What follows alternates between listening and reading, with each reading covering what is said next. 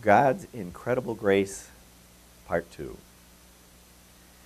Last week, I spent some considerable time showing that verse 31, we're in chapter 24 of Matthew, showing that verse 31 applied to the ingathering of the Jews into Jerusalem and Israel.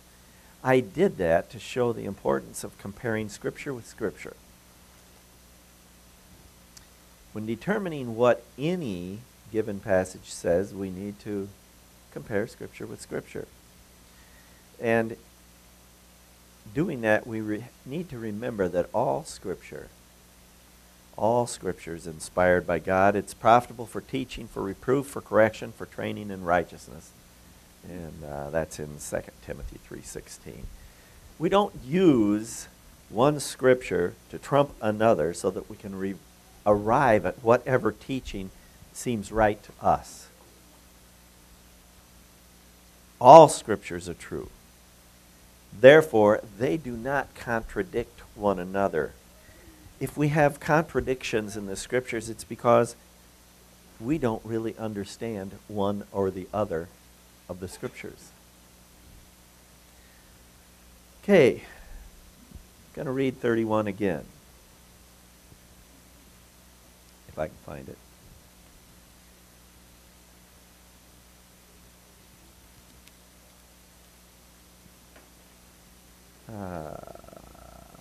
And this is right after his visible return to the earth. And he will send the angels with a loud trumpet call, and they will gather his elect from the four winds, from one end of heaven to the other. So from the north, south, east, west, he's going to gather his people. And this is, remember we just said, this is after his visible return to the earth. Let's look at the implications of this verse, if this verse speaks of the rapture of the church, which many people teach. What do we know occurs when we're raptured, when we're changed, translated? Well, we know from Corinthians, the 15th chapter, that we become immortal beings. We are changed. This corruption must put on incorruption. This mortal must put on immortal. So if this verse, if the 31st chapter of the 31st verse of the 24th chapter there is talking about the rapture of the church, then all believers are immortal at this point. We can't have a kingdom. Not the way it's described in hundreds and hundreds of verses in the Old Testament, if all believers are immortal. Because those passages teach us that during this kingdom period of 1,000 years, people are mortal. They die. They give birth. The population explodes on the planet, according to the Scriptures, during this period of time. Hundreds of kingdom verses cannot be true if this verse is talking about the rapture of the saints. But if this passage speaks of the ingathering of the Jews at the beginning of the kingdom, comparing Scripture with Scripture, there are no problems with the verse. The integrity of the rapture verses remains intact. The integrity of the kingdom verses remains intact. We can read them all and interpret them all in their usual meaning. There are no contradictions.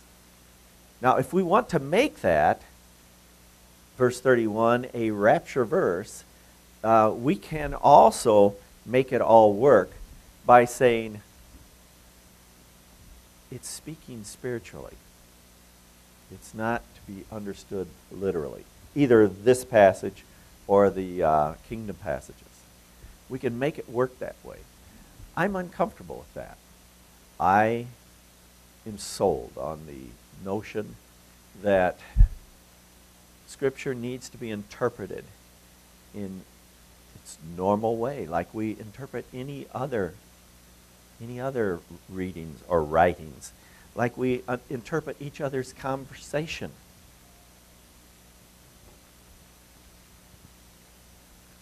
Okay, let's pray. Heavenly Father, be with us today as we look into these scriptures. You put them here for a reason. You put them here for us to look at. And Lord, we want to honor you by getting out of this what you would have us. And we want to extend love and grace to one another as we agree and disagree with one another over some of these passages.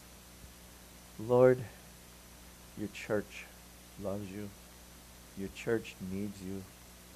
And we want to be filled with your Holy Spirit so that we can all come to a place of unity, even amongst our differences.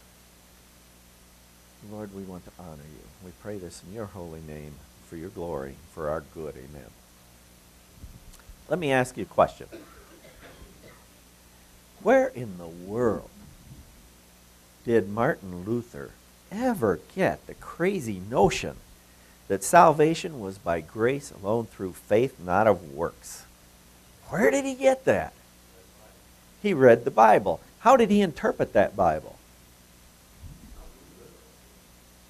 Literally. He interpreted that passage literally. That's how he got there. How did he arrive at the notion that we are all priests? How did he interpret those scriptures? Because it says we are priests. He interpreted it literally. Now, those words were always there. How come everyone wasn't teaching that salvation was by grace through faith alone and not of works? How come everyone wasn't teaching? They had a tradition, and they were not interpreting those scriptures literally. They were interpreting them figuratively.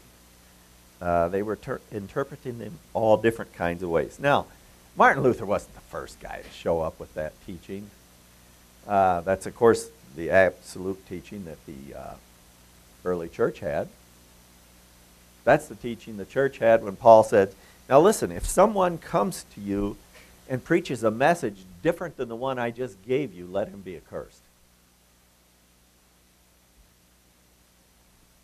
Also, we find down through the history of the early church, that there were a number of people that kept stumbling onto this because it says it literally, and so all at once they would go, wow, you know what this says?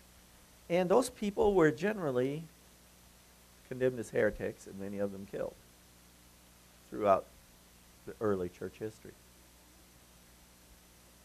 Because the church,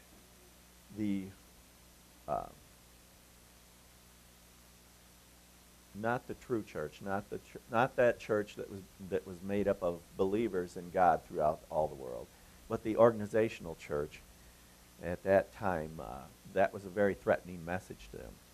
They had all kinds of power. They were making lots of money, selling indulgences. Where do you come up with that? You don't come up with that by any literal reading of Scripture.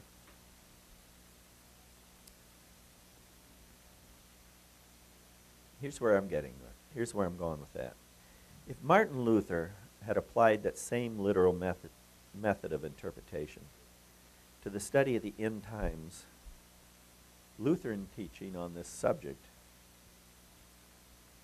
would be very much the same as I'm teaching you today. This is where you arrive when you interpret literally as many of the verses as we can. When you compare Scripture, when you interpret literally and you compare Scripture with Scripture, this is where you arrive, the teaching that we're going to give you today.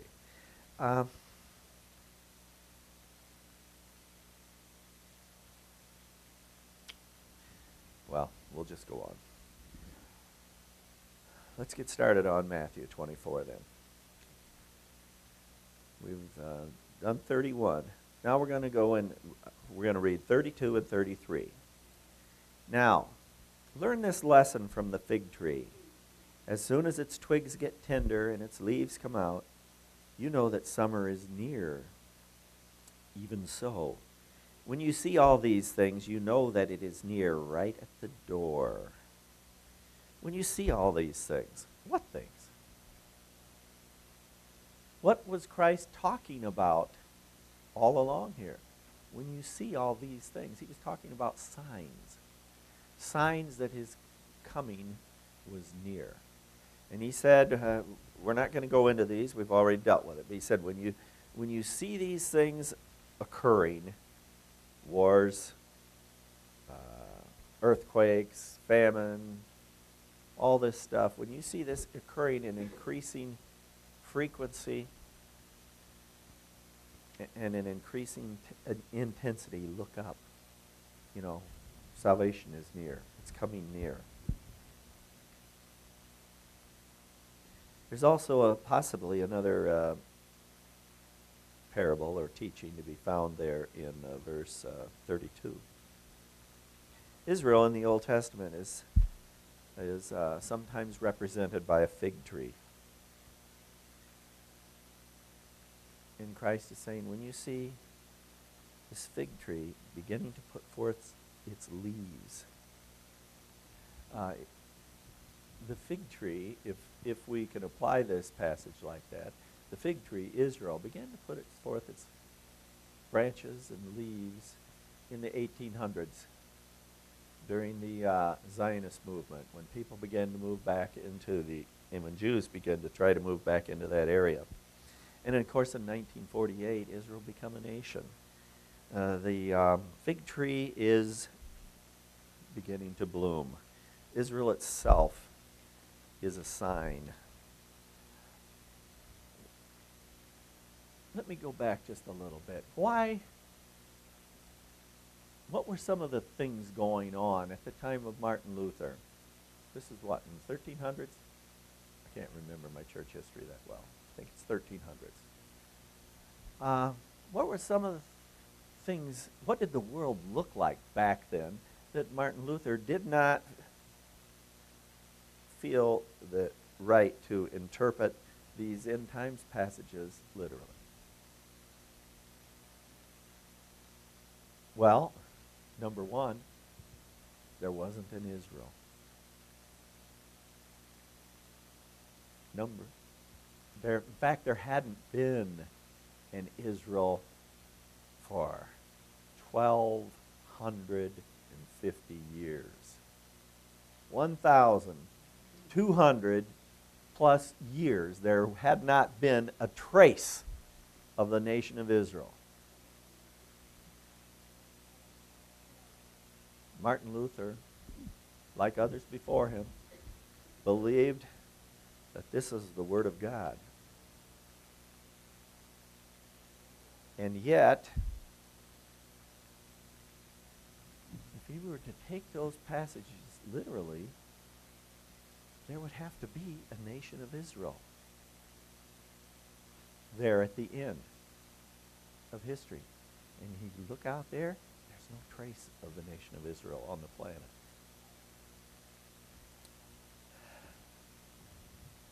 But now Israel is putting forth its branches, beginning to leaf out. We have a nation of Israel. Does that mean he couldn't have interpreted that literally? Of course he could. As a matter of fact, we do find out that there were people, very small minority, but there have been people all along that said, you know what? Israel has to become a nation. You know what? The Puritan preacher, Increase Mather and Cotton Mather, Puritan preachers, back in the, 16s, early 17s, I don't know when they were, in the 1600s, he said, Israel has to become a nation. Russia has to become a world power. Where does he get that stuff? Well, interpreting literally. It gets you to these places. Interpreting figuratively, it gets you to wherever you want to go. It does. If I want to teach something that I'm not finding here literally, I can spiritualize passages and get to where I want to go. Let's look at, we read 32 and 33. Let's look at verse 34. I tell you the truth. This is still Jesus talking. This generation will certainly not pass away until all of these things have happened. What generation? The people standing there? Well, they'd be over 2,000 years old now. I don't think he's talking about them. What generation? This generation. That is, the generation that sees these signs. The generation that sees the increase in frequency and intensity of the signs that Christ and others throughout the Scripture predicted would be evident when we got near the time of his return. Verse 35. Heaven and earth will pass away, but my words will never pass away. You know, I've heard that verse quoted so many times, but I've never heard it quoted as meaning, as giving strength and power to the notions that there will be signs. In this passage, Christ has been talking about signs that will be evident as we approach the end of this age. And he says, heaven and earth will pass away, but my words will never pass away. Verse 36.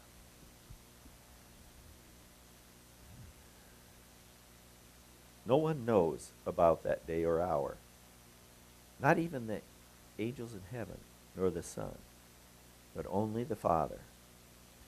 Only the Father knows when this return is going to take place. You know you're dealing with someone who is self-deceived, someone who is way out of line, if they start dating when Christ is going to return to the earth. It's just not known. Verses 37 through 39. As it was in the days of Noah, listen carefully, as it was in the days of Noah, so it will be at the coming of the Son of Man. For in the days before the flood, people were eating and drinking, marrying and given in marriage, up to the day Noah entered the ark, and they knew nothing about what would happen until the flood came and took them all away. That is how it will be at the coming of the Son of Man. In Luke 17, verses 28 and 29, this is a parallel passage to this, and he adds one more little story. He talks about the fellow named Lot. Lot, as you could, if you remember, lived in a town called Sodom, and that area was going to be judged by God. And angels went to that town and carried Lot out of it before the judgment fell upon that town. Let's read 40 and 41 then.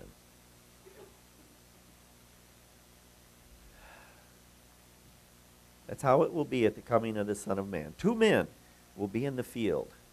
One will be taken, the other left. 2 women will be grinding with a handmill. One will be taken, the other left. Kind of a nice pastoral scene here.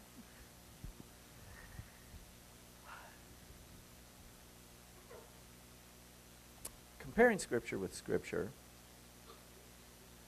I believe these verses 40 and 41 teach that like Noah and like Lot, like the one man in the field and the one woman grinding at the mill, will be removed from judgment before it happens. The ones left, however, they will endure the judgment. I want to compare these verses we just read about Noah and what Christ said earlier in this same chapter, in verses 20, 21, when he's talking about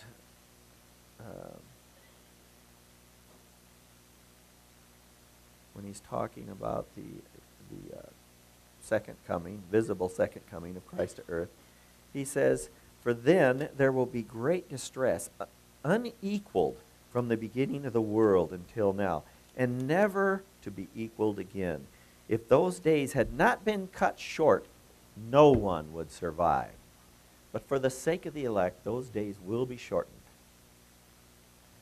And this is just prior to the visible coming of Christ to earth. Does that sound like the scene that is described here in these later chapters, 40 and 41? Two guys will be out in the field. They'll be going about their business. Or in the story of Noah, or in the story of Lot. People were going on as normal. They were living normal lives. They were marrying. They were given in marriage. Does that sound like verses 20, 21, and 22? "For then there will be great distress, unequal from the beginning of the world to now, and never to be equaled again. If those days had not been cut short, no one would survive." The scripture, other passages describing this time, this future time, say that the earth will wobble like a drunk person. The earth is wobbling on its axis. There is so much destruction going on, so much volcano activity, so much earthquake things going on. I referred to the U.S. Geological Survey report in an earlier message that showed a chart of earthquakes 5.0 and greater. It goes back several decades, and the chart goes like this. In about 1980, it starts like this. Or maybe 60. And then in 80, it starts going up real steep. And today, it's going up like this. Earthquakes 5.0 and above are commonplace. Commonplace today. We're used to it.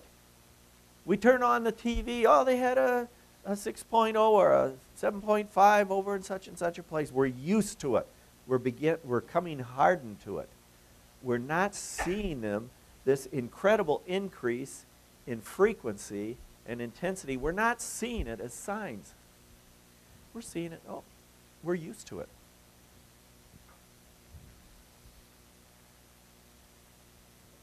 In the days of Noah, people were going on with a regular life.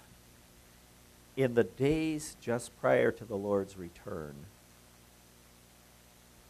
there's nobody going through a regular life with the earthquakes, with the wobbling of the planet, with Christ saying, if I didn't come back, there wouldn't be life left on this planet. If I didn't shorten those days, there wouldn't be life left on this planet.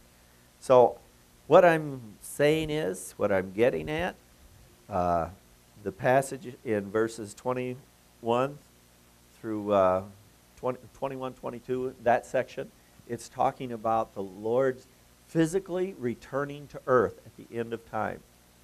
The passage that's talking about, there'll be one in the field, there'll be one grinding in the mill, those are referring to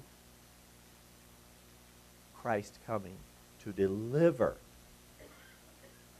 believers from the judgment that will come. Those left are left to endure it. Where's the grace? I titled this message, God's Incredible Grace. Let's see some grace. One, I see grace in the rapture of the church. God removing believers from the effects of the judgments. We don't deserve, by the way, we don't deserve to be kept from this time of intense trial, which is going to come on the whole earth.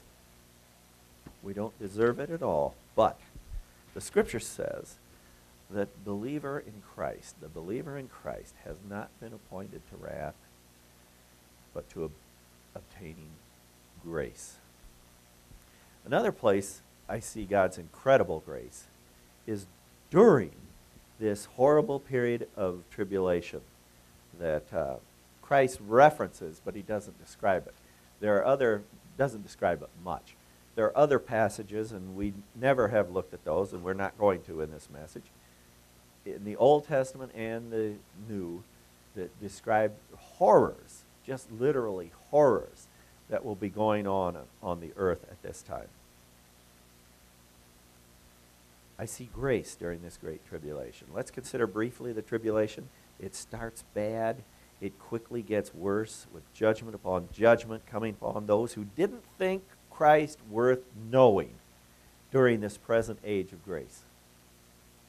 They didn't think Christ worth knowing. Christ comes, he removes his people from the planet. This is called rapture. The book of Revelation tells us, it describes all kinds of judgments that are coming upon the people of the earth after the church is removed. And it says,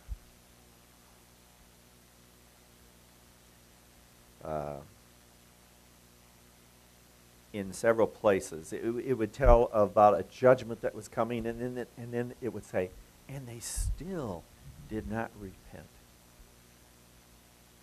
And they still did not repent. What does that tell you? Brothers and sisters, it tells us that the purpose of these judgments for many people is a gracious one. It's to push them into repentance, to save their eternal souls. So, many, we just read, did not repent. Still, they did not repent. But there's another story coming out of the Great Tribulation that is perhaps not as well known as all the fire and brimstone stuff, all those fire and brimstone judgments, but it demonstrates God's grace, and that is, well, we're going to read Revelation 7, 9 through 17. After this, I looked, and there was before me a great multitude that no one could count, from every nation, tribe, people, and language, standing before the throne and in front of the Lamb. They were wearing white robes and were holding palm branches in their hands, and they cried out in a loud voice, "Salvation belongs to our God who sits on the throne and to the Lamb." All the angels were standing around the throne and around the elders and the four living creatures.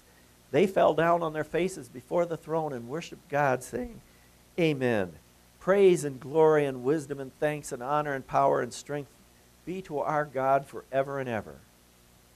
Then one of the elders asked me, "These in white robes, who are they? And where did they come from?" I, this is John, the writer of Revelation, answered, "Sir, you know." And he said, "These are they who have come out of the great tribulation. They have washed their robes and made them white in the blood of the Lamb. Therefore they are before the throne of God and serve him day and night in his temple.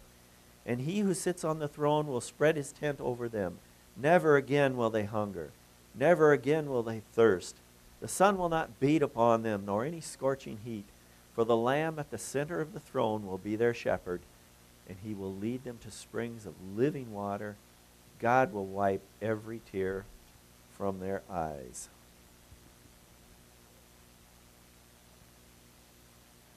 This people who, before Christ came for his church, this people who didn't think God was worth knowing and following during their lives in this age of grace,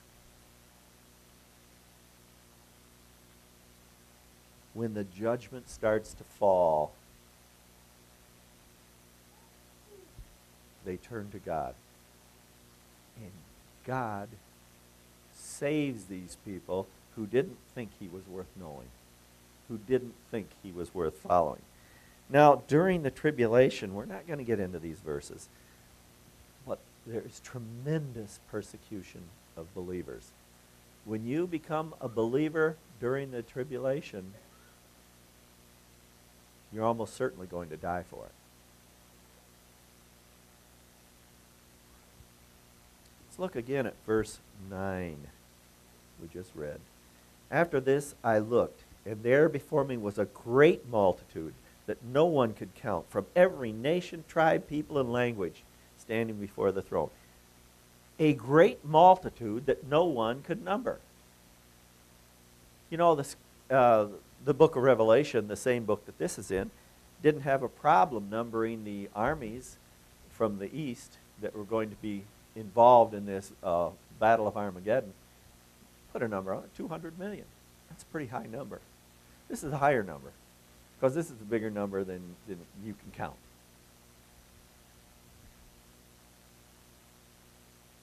What incredible grace. What incredible grace.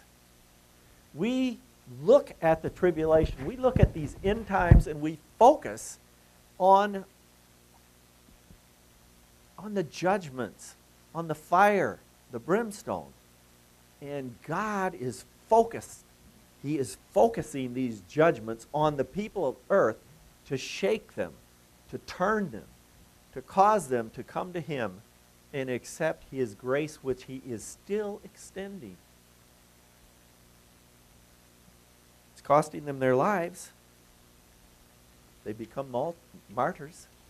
Because we know that because we read that when Christ does come to the earth physically, right after this period, right after the tribulation period,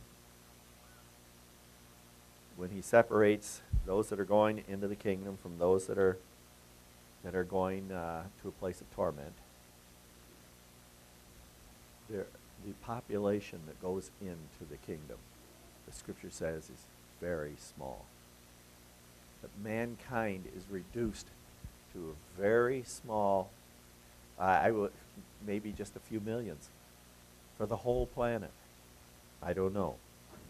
But it says that mankind will be rarer than gold from the field of Ophir. One gold field. That's how rare man is going to be on the face of the earth.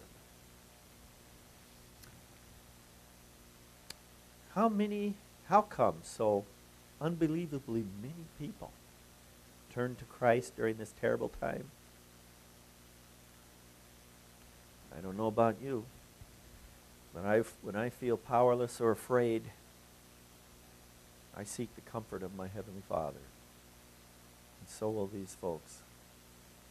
And to die a martyr's death in the arms of Christ will be wonderful. Remember right after 9/11, when the terrorists took down the World Trade Centers? Our financial district is in ashes. You remember seeing the pictures of all our politicians who today are taking away our religious liberties to worship Christ in certain public settings? Remember what those people were doing that day? They were standing on the steps of the Capitol. They were praying, and they were singing, "God Bless America." This is what tribulation does. We turn to God. The tribulation is a horrible time. It's a time of God's wrath. But the purpose is a gracious one. There'll be such a harvest of souls during this period of time.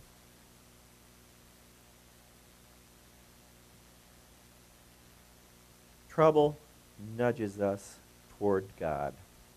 Right? Let's read 42. Matthew 24.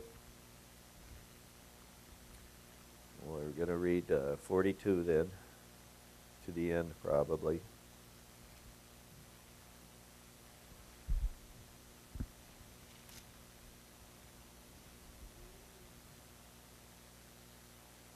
Therefore, keep watch.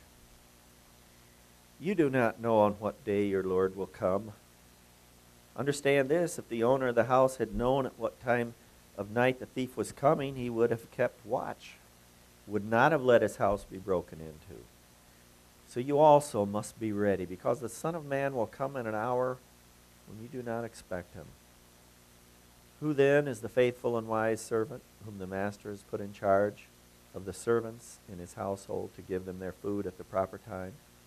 It will be good for that servant whose master finds him doing so when he returns.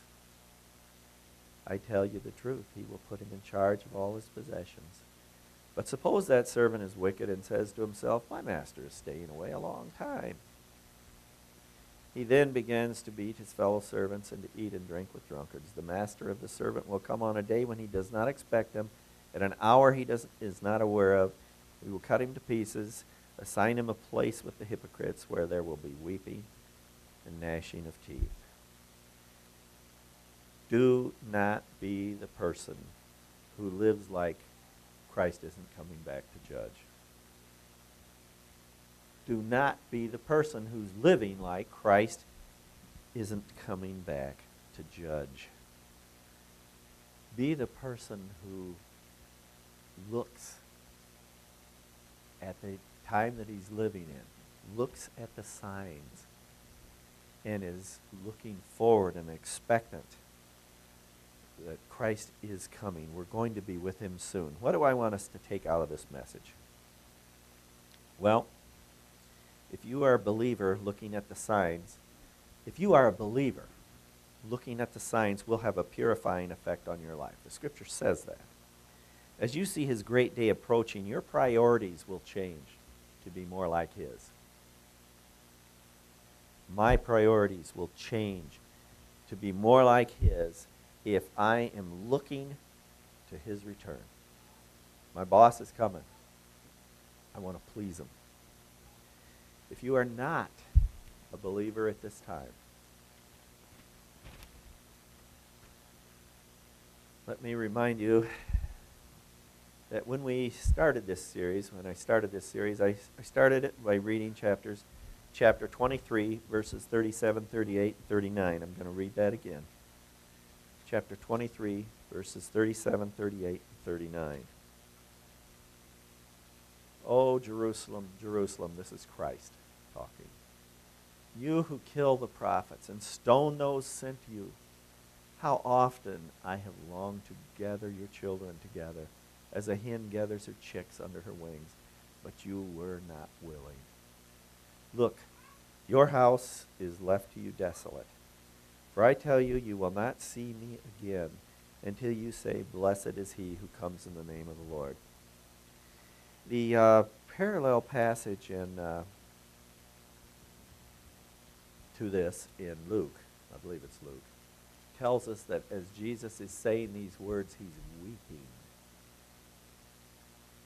Weeping. How often I wanted to gather you, but you would not.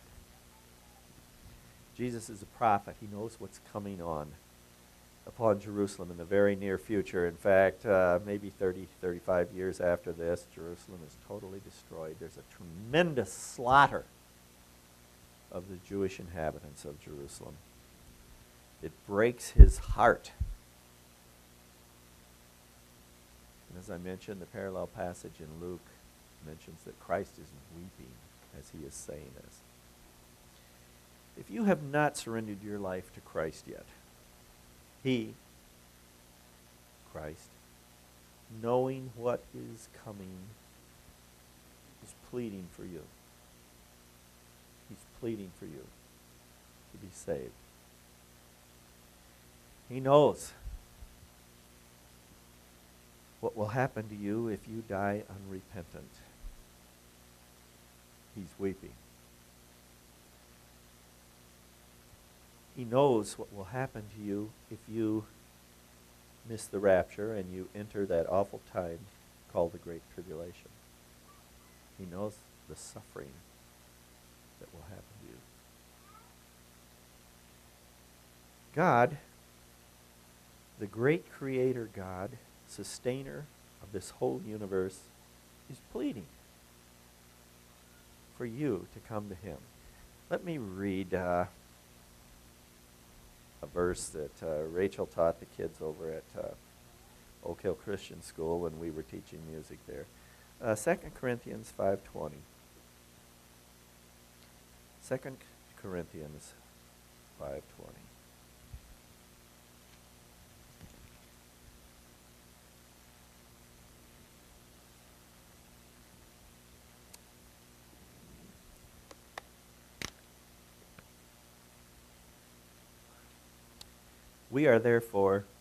We, believers, are therefore Christ's ambassadors, as though God were making his appeal through us. We implore you on Christ's behalf, be reconciled to God. Christ cannot be here physically today. He is here spiritually. He cannot be here physically imploring you, but he has made the believers ambassadors. It is our job to implore you to go into all the world and preach the gospel.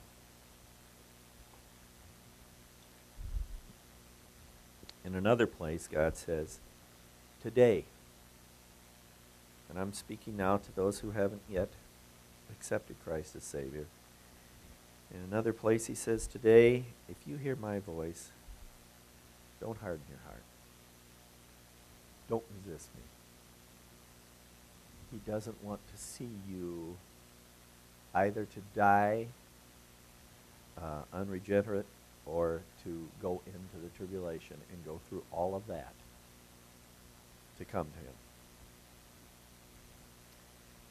He says in another place, my spirit will not always strive with the spirit of man.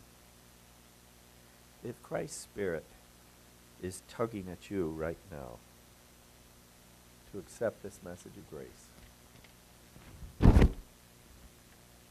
his offer of salvation, please don't resist him. Surrender to love. Surrender to God's incredible grace. He doesn't want you to go through judgment. He doesn't want you to go through tribulation. So if you want to accept Christ today, to be born again,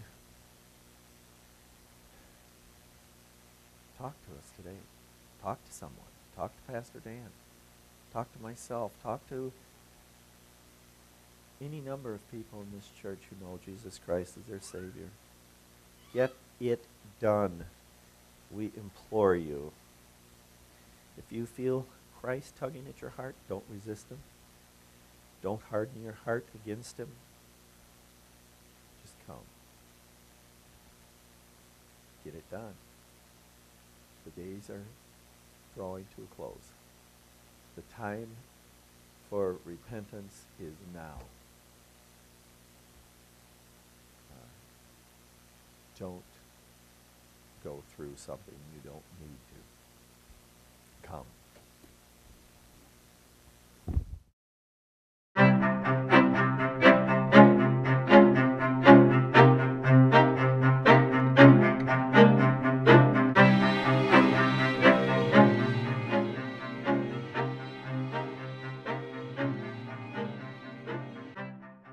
Foundation Bible Church, inconveniently located 2 blocks northwest of the Janesville Athletic Club.